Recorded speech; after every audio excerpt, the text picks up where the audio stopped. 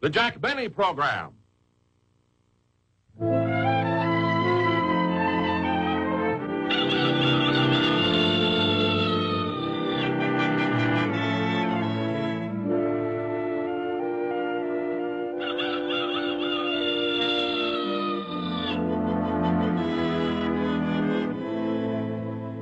No, you listen to me. You're darn right I'm mad. This has been going on all night. I've had to get out of bed every 10 minutes. Who was that? Another one of those cranks complaining about my rooster.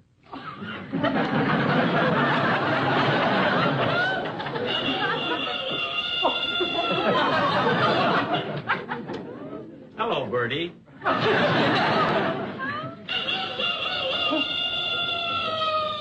Boss, maybe the neighbors are right. You know, it's bad enough you're raising chickens in the backyard, but why did you have to buy that rooster? Rochester, I lied to you. You did? I didn't buy that rooster. Remember one night when you were away on your vacation, I came home one night kind of tired and hungry, and I went to the cupboard and I took out an egg. And as I sat there holding this leg in my hand, trying to decide whether to fry it or scramble it, I fell asleep. When I woke up, I was a mother.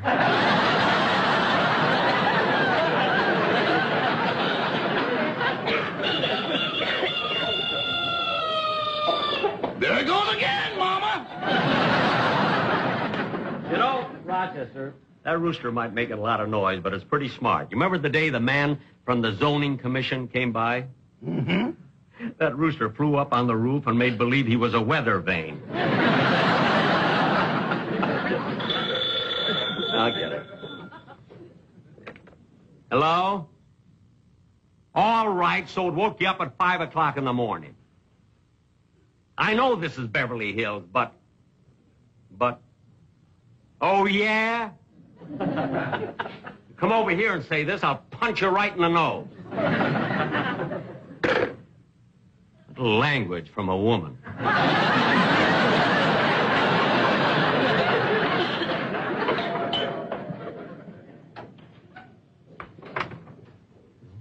Mr. Jack Benny? Yes, sir. Well, I have something for you. What is it? A summons.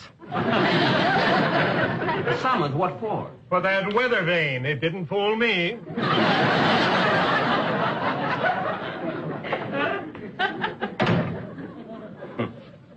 Fine neighbors I've got in Beverly Hills. Summons. Oh, well. Just because my rooster makes a lot of noise, I gotta go and appear in court for disturbing the peace. Oh, well, I'll take care of this right away. Shut up and get off that roof. He's gone already.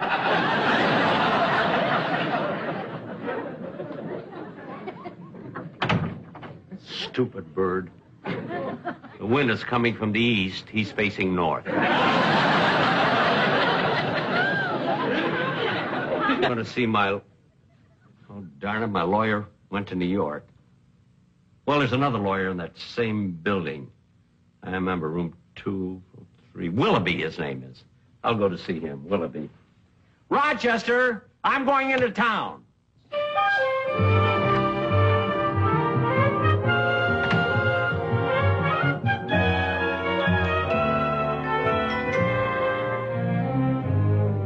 Mr. Willoughby? Yeah.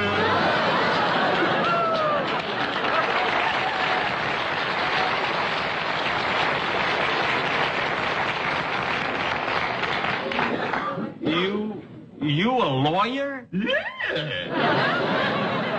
But every place I run into, you're either a waiter or a clerk or a floor walker. Now you're a lawyer? Well, I try to better myself. Why don't you? Look, I didn't come here to be insulted. Are you going to handle my case or not? Well, that all depends. What's your trouble? Well, here it is, right here. There. Yeah, I'll have to look this up.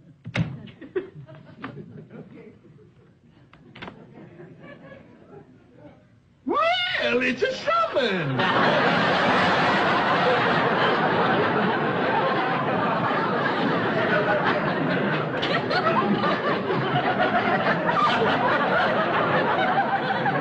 Well, of course it's a summons. It says so on top. What law school did you get your diploma from, anyway? Oh, I didn't go to law school.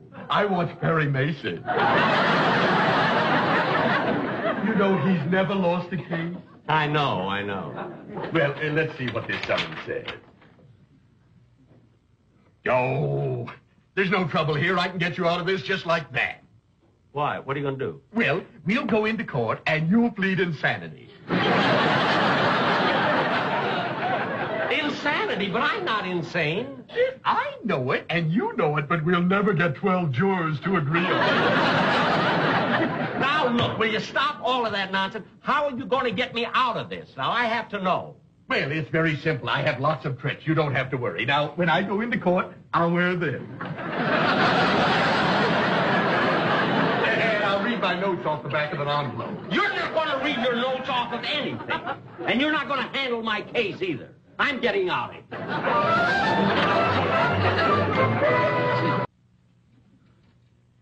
Yeah, I'm tired. Imagine having to go to court. Oh, shut up. The next time you do that, I'll wring your neck. Some rooster. Doesn't even know which way the wind is blowing. And that crazy lawyer I went to see. Yeah. If I have to go to court, I'll get the best lawyer in town, believe me.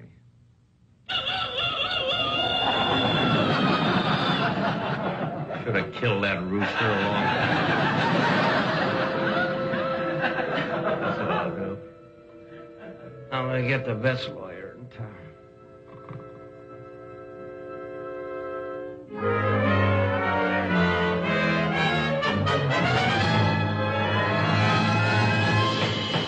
Order in the court. Order in the courtroom. What's the next case? Case number 625, the state of California versus Jack Benny. Charge, murder. Would you bring in the defendant, please?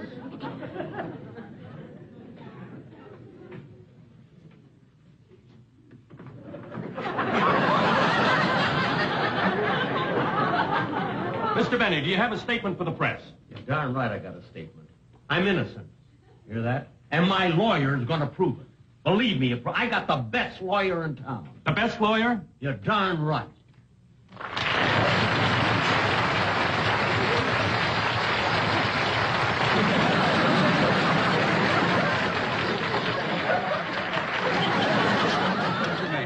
May I have your autograph, please?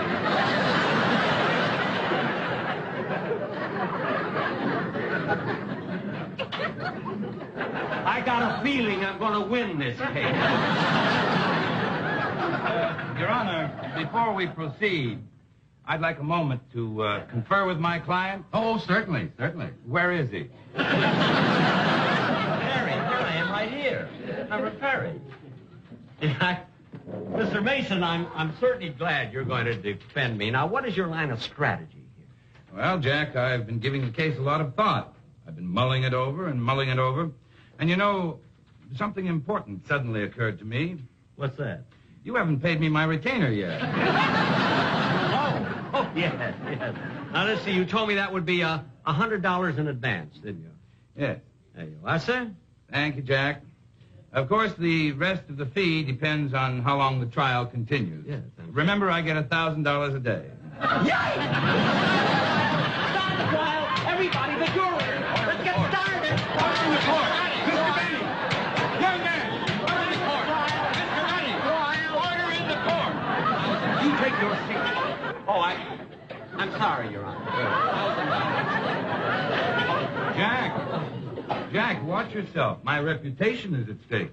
This is the first time I ever defended the man charged with the murder of a rooster. No, but I didn't do it. Harry, I didn't do it. Order in the court.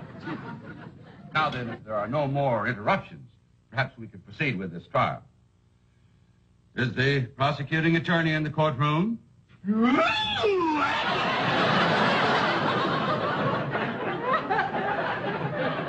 the prosecuting attorney? That nut? We can't move. Is the defense ready to proceed? Ooh, are we?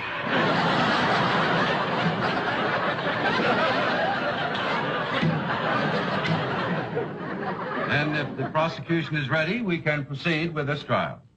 Thank you, Your Honor.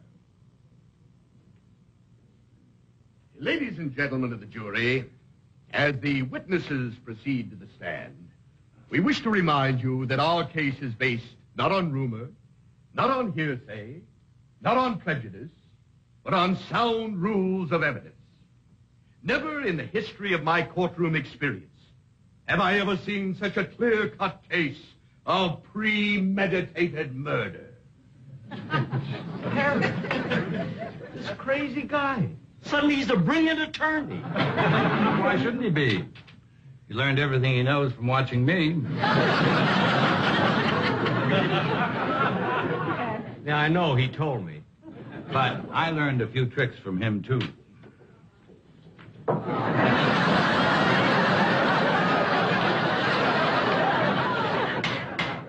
Order in the court. Take that off. Furthermore, the prosecution will prove that on Wednesday last, this defendant did willfully, unlawfully, maliciously, with malice aforethought, murder a rooster. And we will demand the full penalty that the law allows. $25,000 or 10 years in jail. For killing a rooster? Objection, Your Honor. Your Honor, my lawyer objects. He objects. My lawyer objects. Go ahead, Mr. Mason. Yes, Your Honor. Your Honor, the prosecutor is in error when he states that the penalty for this offense is $25,000 or 10 years in jail. In point of fact, the penalty is life imprisonment or death in the gas chamber. Well, objection sustained. Harry! Harry, what are you doing to me? Jack, just remember, it isn't important whether you win or lose. It's how you play the game.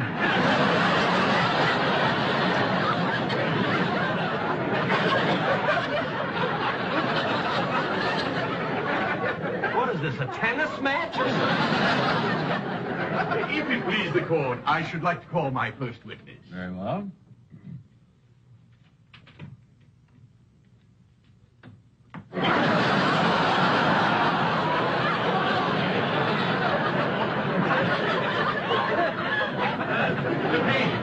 That attorney is crazy after all. Imagine bringing in Don Wilson to testify against me. My friend. Now, sir, what is your name? Herman Hucklefinger. Hucklefinger? That's Don Wilson. And what is your occupation? I'm a jockey. He's lying. He's my announcer. That doesn't make sense, Jack. Why would you have a jockey for an announcer? He's not a jockey. Look at the size of him. I tell you, that's Don Wilson. He's lying. Jack, I just can't believe he's lying. But let's find out. Your Honor, may I interrogate this witness first? Well, it's highly irregular, but go ahead. Thank you, George.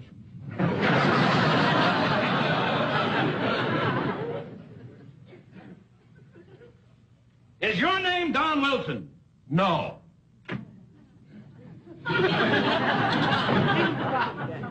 You see?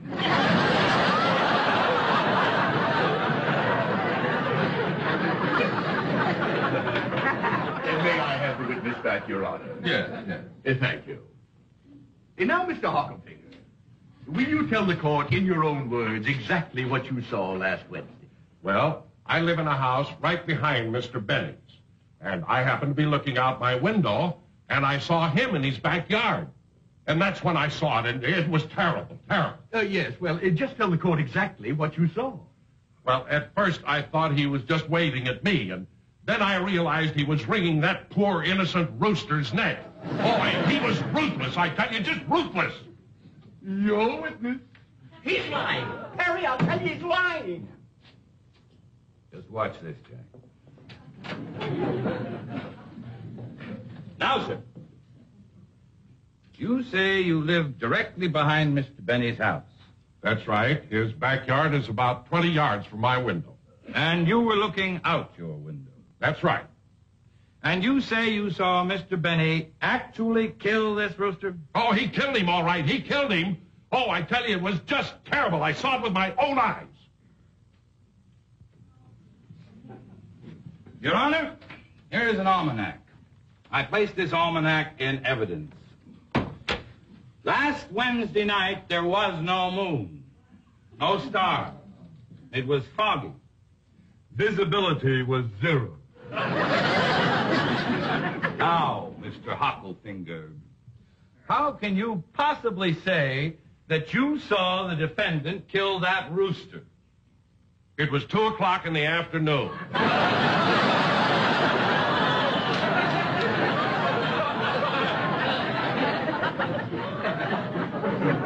Gee, I never thought of that.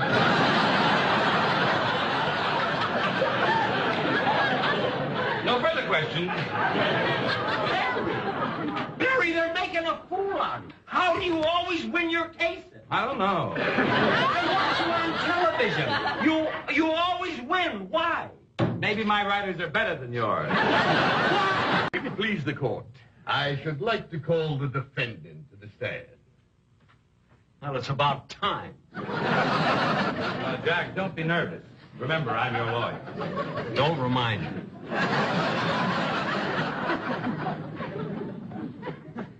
Would you like my autograph?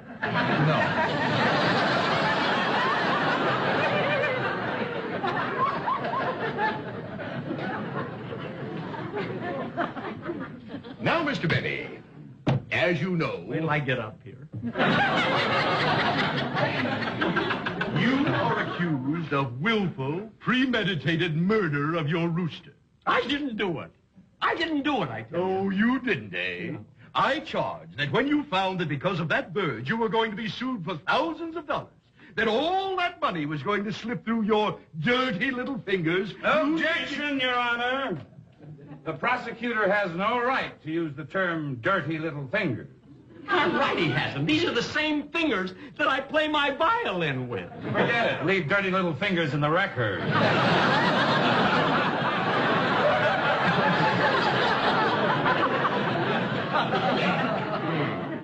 Now, Mr. Benny, did you or did you not choke the life out of that poor, defenseless, helpless little fowl? I did not. The autopsy shows your fingerprints deeply embedded in the bird. Objection, Your Honor.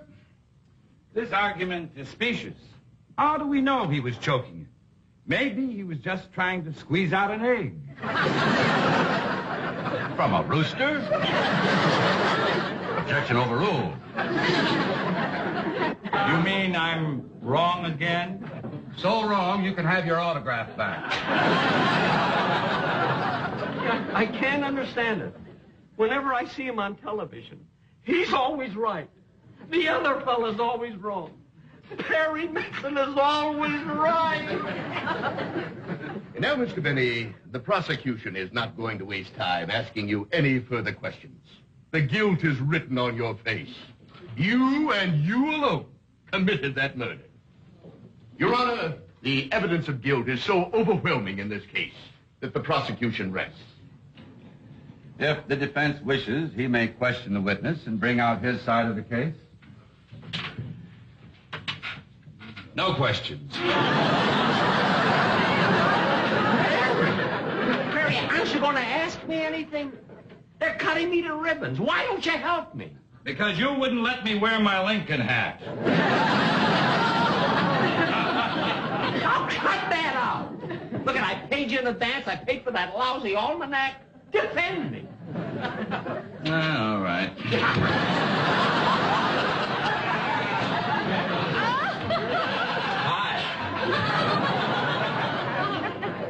Ladies and gentlemen of the jury, this man's life is at stake. And worse than that, he might get fined, too. I ask you to look at this man. Is that the face of a criminal? The face of a liar, perhaps.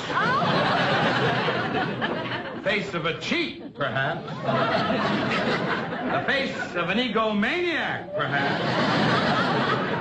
But a murderer? No. Ladies and gentlemen of the jury, I tell you, in order to have committed this crime, a man would have to be out of his mind. It would have to be someone who was tortured by overwork, by lack of sleep, by a rooster crowing,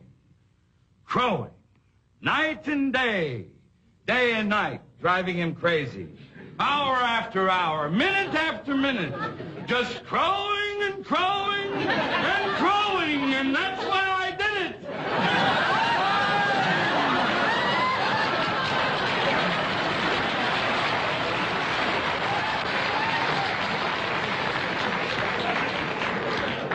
The darn thing was driving me out of my mind. Just crowing every minute, every hour, every day, every second. What else could I do, Your Honor? I throw myself on the mercy of the court. Take him away. Mr. Benny, you are free to go.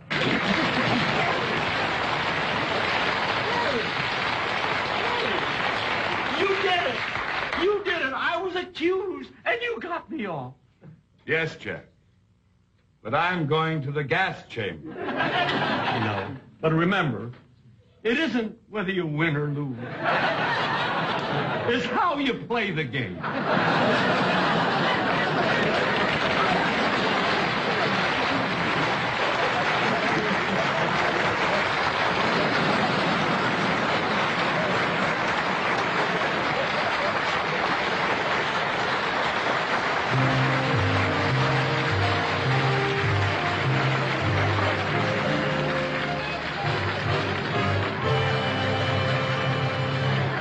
Jack will be back in just a moment, but first... Perry, you did it again. You did it again, Perry.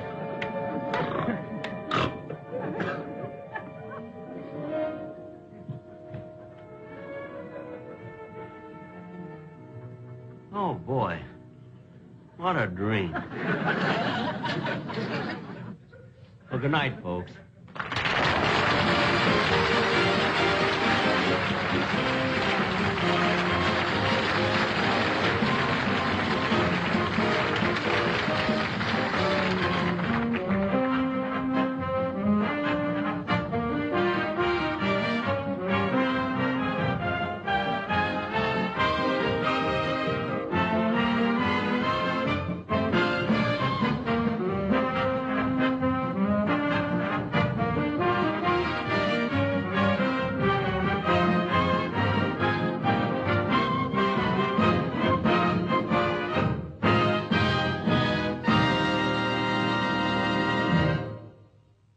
This has been a J&M production.